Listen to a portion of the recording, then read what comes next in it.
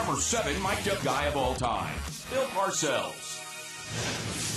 You know, I had this one kid, Lawrence Taylor. Now, every linebacker in the league thinks they're worth $900,000. You always hear people say, like, hey, you know, I really like him because he speaks his mind. If you get your feelings hurt, that's too bad. What the are you doing? Stand 10 yards in the backfield. Considered one of the best coaches in NFL history, our number 7 mic'd up guy of all time wasn't shy in letting his players know how he felt about them. Come here, I want to tell you something. Come here. Now listen to me real quick. You trying to cut me enough? I don't care. I'll tell you, you get in a fight and you get thrown out of this game, you're going home for good, okay? Just so you know. Listening to him berate players and, you know, giant star players. Come on, Romo. You should have known pre-snap what to do there. To get your fat ass off. Shut up, Sims. Now don't be a damn no-class player. You know, you did something he didn't like. He was going to light you up. You want to run tonight, son, or you want to act like a f***ing rabbit?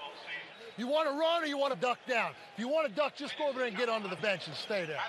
Hey, you need to get your ass kicked around a little bit. Is that a lot of what he does is so calculated, and to get a rise out of you when he needs one, or to loosen up a guy that needs it. Now, Jumbo, I don't want you to get nervous, because that's not Michigan State down there. That's Philadelphia, okay, kid? Not Michigan State. I know if it was, you'd be real nervous. There's a genius in coaching when you're able to do that, because a lot of people still believe in the idea of, well, if there's 46 guys, got to treat them all the same.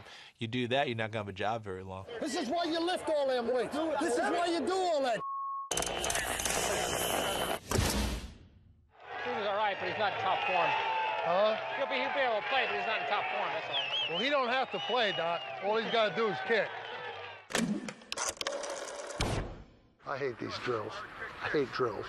Walkthroughs. That's all we have now. We used to come out and practice football. That's right.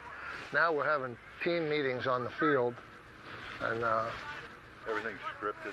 Yeah, oh yeah. If we didn't have a script, we couldn't coach. Parcells' coaching resulted in 2 Super Bowl rings, but it was his stern demeanor that made him the number 7 mic'd up guy of all time. I think he needs to be a little higher, because he really is a great quote. You're not sick tonight, are you? Good. Your tongue's going to be hanging out. Tell him to throw up on his own time. I love coaches like that. There was no one even close to as cool as him. Some of these guys got to get their head out of their ass around here.